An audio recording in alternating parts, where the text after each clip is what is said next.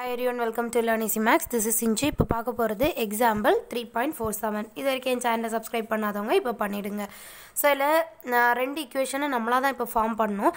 So முதல் என்ன கொடுத்துருக்காங்கன்னா பெரிமீட்டர் ஆஃப் அ ரெக்டாங்கிள் வந்துட்டு 36 மீட்டர்னு கொடுத்துருக்காங்க. ஸோ பெரிமீட்டர் ஃபார்முலா என்ன 2 into L plus B ன்னு இருக்கும் இல்லையா. ஸோ இப்போது நான் இப்படி மாற்றி எழுதிக்கிறேன். எப்படின்னா 2 into L plus B equal to Pன்னு மாற்றி எழுதிக்கிறேன். இப்போ 2 into L plus B equal to பெரிமீட்டரோட value நமக்கு 36ன்னு கொடுத்துருக்காங்க. இப்போ L plus B equal to 36, இந்த 2 இந்த பக்கம் கொண்டு வந்தால் இந்த மாதிரி டிவைடில் வரும். இப்போ 1 2 is to 18 2s are 36. அப்போ L plus B equal to 18 இருக்கு. இப்போ L equal to 18 plus B நான் இந்த பக்கம் கொண்டு வந்தால் மைனஸ் பின்னு ஆகிடும். ஸோ இங்கே ஒரு ஈக்குவேஷன் ஃபார்ம் ஆகிடுச்சு. அடுத்தது இன்னொரு ஈக்குவேஷன் நமக்கு லென்த் வந்துட்டு எப்படி இருக்குன்னு கொடுத்துருக்காங்கன்னா 2 metre more than 3 times off with. So 3 times of வித்துனா வித்துன்றது நம்ம பிரெத்துன்னு தான் போடுவோம். ஸோ 3B அப்போ 3 டைம்ஸ் ஆஃப் வித்து முடிஞ்சிடுச்சு. ப்ளஸ் அதுக்கு கூட 2 மோர் அப்படின்னு கொடுத்துருக்காங்க. ஸோ இந்த மாதிரி ஃபார்ம் ஆகிடும். இப்போ நம்ம எல்லுக்கு டிஃப்ரெண்ட் வேல்யூஸ் பிக்கு வந்துட்டு டிஃப்ரெண்ட் வேல்யூஸ் அப்ளை பண்ணணும் இல்லையா. ஸோ பாருங்கள், இல்லை பிக்கு உங்கள் புக்கில் கொடுத்துருக்க வேல்யூ எடுத்துக்கிறேன். ஸோ இந்த வேல்யூ தான் கொடுக்கணுமானா கிடையாது, உங்கள் இஷ்டத்துக்கு நீங்கள் 2 4 6 8 10 அந்த மாதிரி கொடுத்துக்கலாம். ஸோ புக்கில் 2 4 5 8ன்னு கொடுத்துருக்காங்க. ஸோ நான் இதே வேல்யூவை எடுத்துக்கிறேன்.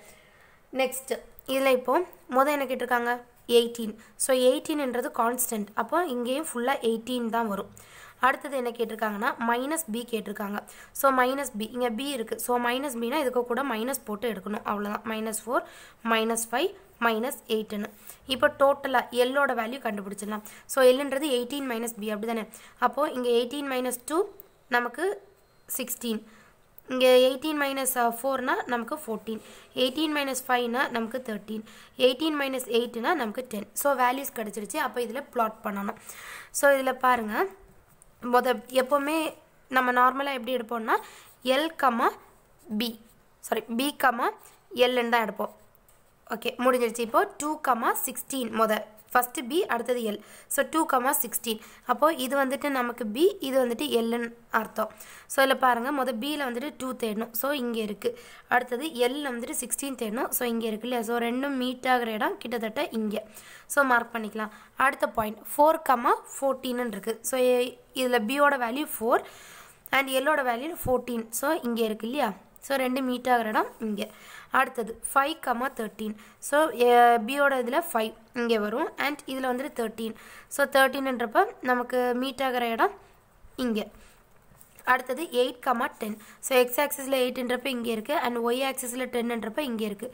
ஸோ ரெண்டு மீட் ஆகிற இடம் நமக்கு இங்கே. அப்போ இது 4 இந்த மாதிரி ஜாயின் பண்ணி விட்டுடலாம். ஓகே, நெக்ஸ்ட்டு இந்த ஈக்குவேஷனுக்கு அதே மாதிரி எழுதணும். ஸோ பார்த்தீங்கன்னா சேம் திங் பி. ஸோ பிக்கு இதே வேல்யூ நான் எடுத்துக்கிறேன். 2 4 5 8னே சப்ஸ்டியூட் பண்ணுறேன். அடுத்தது ஸோ எல்லோட வேல்யூ கண்டுபிடிக்கணும். என்ன கண்டுபிடிக்கணும் 3B. ஸோ 3 into B பண்ணணும். பியோட வேல்யூ இங்கே தான் இருக்குது, கூட 3ஆல் மல்டிப்ளை பண்ணால் போதும். 3 into 2 6, 3 into 4 12, 3 5s are 15, 3 8s are 24. அவ்வளோதான். அதுக்கப்புறம் 2ன்றது கான்ஸ்டன்ட். ஸோ கான்ஸ்டன்ட்னால நமக்கு அது அப்படியே தான் வரும். அதுக்கடுத்து இப்போ மொத்தமாக எல்லோட வேல்யூ கண்டுபிடிச்சிடலாம். So எல்லுன்றது 3B + 2.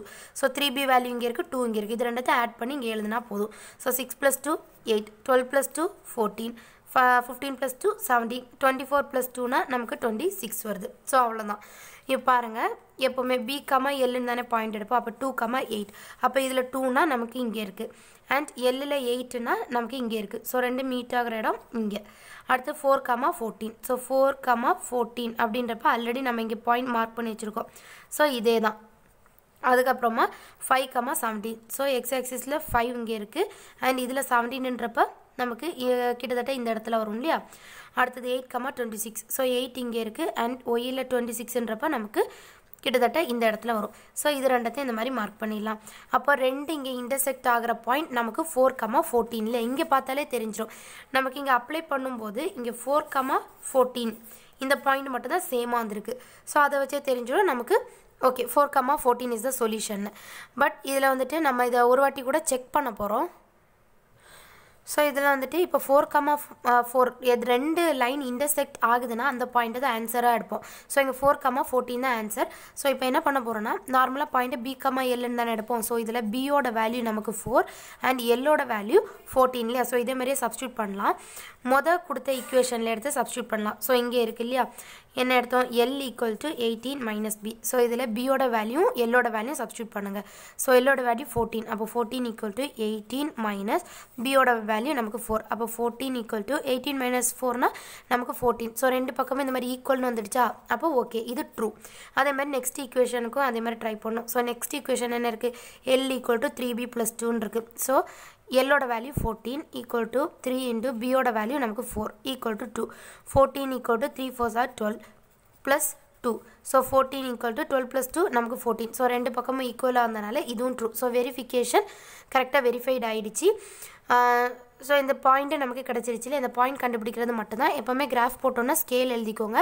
அதாவது இதில் பார்த்தீங்கன்னா X axis 1 centimetre equal to இங்கே நான் எக்ஸ் ஆக்சிஸ் பார்த்தீங்கன்னா ஒவ்வொரு சென்டிமீட்டர் ரெண்டு யூனிட்டாக எடுத்திருக்கேன். 2 4 6 8ன்னு.